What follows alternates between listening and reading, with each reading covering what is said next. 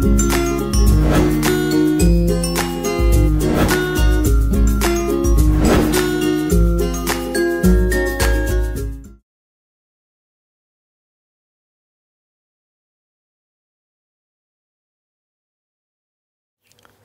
my name is Vaman Deshmukh, and in this session we are going to discuss reference data types in PL SQL. Reference data types, basically they are also called as records, and it's a group of related data items stored in fields, each with its own name and its own data type. The fields correspond to table columns. So reference data types, it is related to referencing to another already existing data type. Basically, any PL SQL program, it requires values which can be stored into variables or other fields. It does not need a table like columns and rows kind of structure.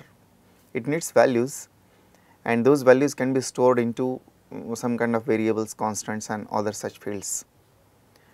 Now, when you want to store a value into a variable, you need to declare the variable, and variable should have a data type, and basically that data type should be matching to the data type of the value. In other words, the data type of the variable should be matching to the data type of a particular column in a table. So, if you write a program, therein you could find that the data type of the variable that you declare, you need to make it matching to the column of a table. I'll write a program and I will show an example of that first before I explain how do we use reference data type to achieve the same purpose. Look at this program.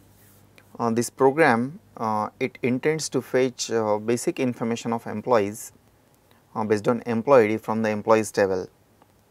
So, here I have declared two variables, name and sal. Name, its data type is varchar 2 of 50, and sal, its data type is number of 8,2. Now, these two variables will store the values from first name and salary columns, and these variables, these data types are there, they are as per the data types of first name and salary, right. So, when I run this program, I declare, I select one record from the table, and you could see the output is here, right. So, this value, the character value which was stored in the column first name, in this program I am storing that in the variable name. So, the data type of the variable name and the data type of the column first name, it should be same, or it should be at least similar, so that this value can be stored into this variable, right. Now, coming to reference data types, by using reference data types, you do not have to declare a separate variable. You just have to refer to the columns, to the column in the table, and whatever is the data type of the column in the variable, that data type will be applicable here. So, to achieve this, you basically have two types of reference data types. It is percent type and percent row type. Basically, percent type refers to a particular column. It stores one value from that particular column into the variable. On the other hand, percent row type, it refers to the whole record, and all the values in that particular record are stored into the variable where you use percent row type. So, what is the syntax for these variables and how do we use them? We shall see. First of all, percent type, the syntax to declare this, the variable with percent type, you could see on the screen, variable space table name dot column name percent type. Example, ename employees dot first name percent type. So, whatever is the data type of first name, it will be applicable to ename. So, percent row type works like this. Let me show you the same example, but this time using percent type. look at this program. Here I have declared name, sal, job, 3 variables, and look at the data types of these variables. For name, I have given employees dot first name percent type. For sal, I have given employees dot salary percent type. For job, I have given employees dot job ID percent type. So these are the variables whose data type itself does not declare any type as such. Instead, it is just references to employees tables, these respective columns, right. And here in the select statement, select first name, salary, job ID into name, sal, job, right. So first name, the value in the column first name will go into name, the value in the column salary will go into sal, and the value in the column job ID will go into the job variable, right.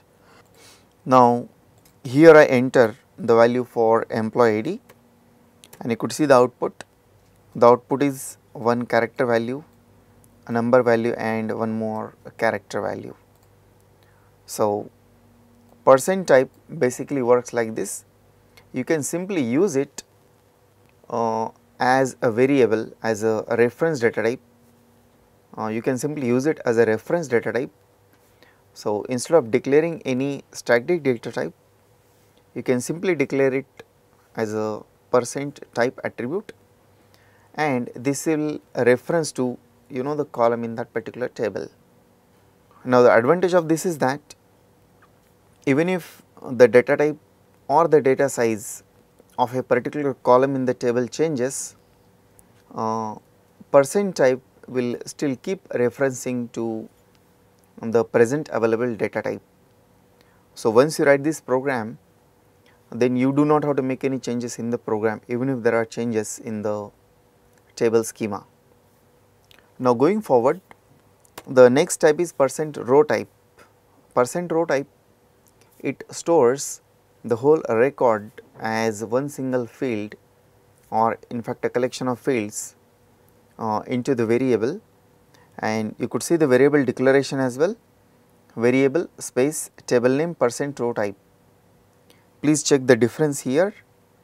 For percent type, it is table name dot column name percent type, whereas for percent row type, it is table name percent row type. That means, look at the example, EMP is the variable I am declaring here, and the table name employees percent row type. So all the values from a particular record of employees table will be stored into the variable EMP, and when we access the data from, or when we access the values from this variable, we can access it using variable name dot column name. How it works, I will show an example. Look at this program. In this program, I have declared only one variable, which is percent row type of variable, EMP employees percent row type. So this variable refers to the whole record from employees table.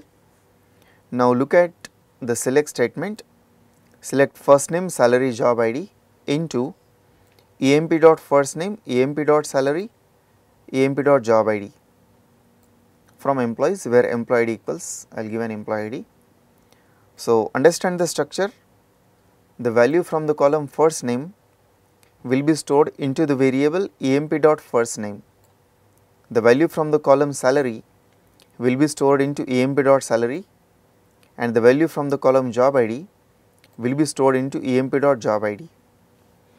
Even afterwards also, when accessing these variables, you access them in the same way. You could see here I am getting the output of these variables in a DOP statement as a screen output. So here as well you could see EMP dot first name, EMP dot salary, as well as EMP dot job ID. When I run this program, I should get the same output as the previous one, and you could see the same output is here, character value, number value, and again one more character value. So basically these are the two reference data types percent type and percent row type. Percent type refers to a value of a particular column. Percent row type refers to the whole record as a collection of fields. So that's little about reference data types. Thanks for watching this video. To watch more such videos, please visit Naresh Technology on youtube.com.